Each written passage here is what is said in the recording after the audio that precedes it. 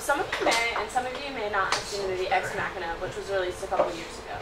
So without giving away too many details of the movie, it's essentially a man falls in love with a robot. And in the end, the robot deceives the man and escapes from her captivity. Now this may seem kind of absurd, but this is becoming increasingly realistic with advances in artificial intelligence. So what is artificial intelligence? Artificial intelligence is the science of creating intelligent computer programs and machines. So there are very many examples that are already out there today. So Siri on your phone is artificial intelligence. When you ask her a question, she actually has to interpret what you're saying and be adaptable to come up with the best answer possible. Now Siri isn't always accurate. Sometimes she'll say, "What did you say?" or "Can you say that again?" And this is because she's not perfect. Like Siri doesn't have human intelligence, which is very different from that of a machine.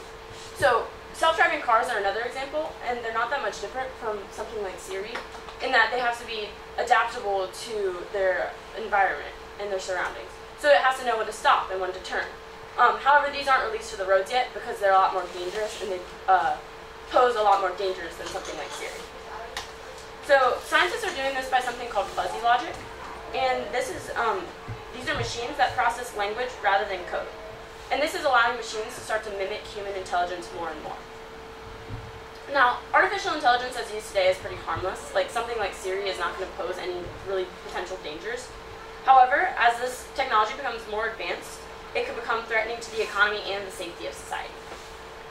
So first I'm going to talk about a couple ways that artificial intelligence is already used today, and then I'm going to go into some theories about how it might affect the future. So currently, artificial intelligence is programmed to do labor. So a lot of companies are investing in machines because they are more efficient and they save them time and money. So machines, they don't need like a salary and they don't need breaks and they don't make as much human error as people do. So while initially it costs a lot of money for a company to invest in machinery, they hope that in the long run it's going to save them money. So, however, the job market is changing in response to increased technology. There are a lot of jobs that exist now that never existed before. However, the increase in the number of jobs is less than the amount of jobs that are being taken by machines.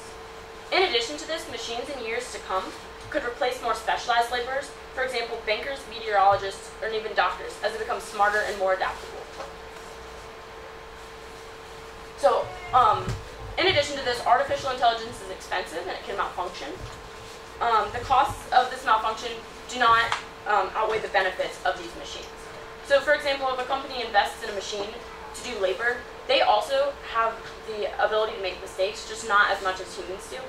And if they do make these mistakes, then it's actually going to end up costing a company more money. So I've kind of deduced that technology can be beneficial if it supplements a human's abilities, whereas if it overtakes their abilities, then that can come to be potentially dangerous. So there are two types of cars that use artificial intelligence.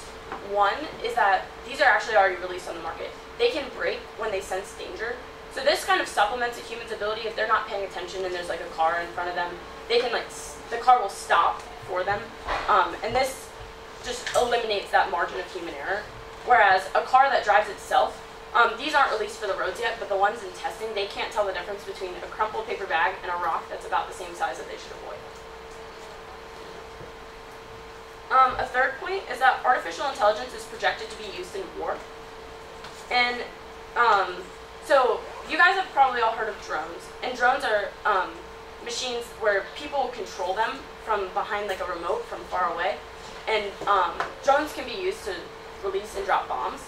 But with the development of autonomous weapons, which are weapons that do this without a person controlling them, they actually choose where to go, they decide what their target is, and when to fire. So this could be really dangerous because it's mass slaughter in the absence of human emotion, and one mistake could be detrimental to the lives of very many people. So these are some consequences of artificial intelligence that are really imminent in society. But in the future, there's a possibility that artificial intelligence can come to compete with human intelligence. So we measure this by what's called the Turing test, and it was created by Alan Turing in the 1950s, and it measures really how smart is a machine. So this is kind of like having a keyboard conversation with a computer. So like it would be like if you were having a conversation with Siri, but instead of her speaking the answers back to you, she was typing them back through a computer. And a person talks to this machine, and they have to determine whether they're talking to a computer or another person. And this is really hard for a computer to pass. So for a computer to pass the Turing test, they have to trick the person 30% of the time. And this was kind of unheard of until pretty recently, in 2014, a London computer named Eugene passed the first Turing test at 33%. So Ray Kurzweil, the director of engineering for Google, stated that machines are on track to be on par with human intelligence in less than 15 years. And by 2029, they will read at human levels and understand language and be able to communicate at human levels. So how will this affect people and how will this affect society? It's a little bit of a two-sided argument, and there's a lot of uncertainty, almost too much so to speculate. But some people believe that machines may never reach full human intelligence because they lack a lot of human qualities, such as judgment, consciousness, and emotion. However, as machines are becoming smarter and smarter, they're starting to mimic these qualities that humans have. So, in conclusion, artificial intelligence as used today is harmless.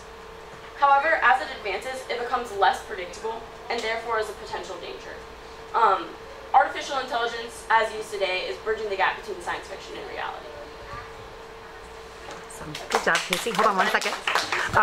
Advice for anybody who wants to investigate the same thing. Where should they start?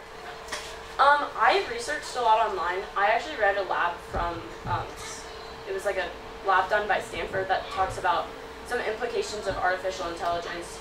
I really liked the movie Ex Machina, which I talked about in the beginning of my talk. I thought it kind of posed like an interesting question on whether or not machine intelligence can ever reach the capacity of human intelligence. Okay. And what did you like or not like about Genius Hour? Be completely honest.